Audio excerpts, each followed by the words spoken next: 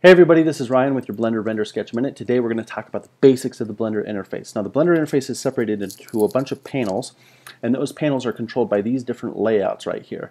And so I'm in my default layout. There's also maybe an animation layout and a compositing layout and a bunch of different features that we can get to later, but for now I'm in the default layout.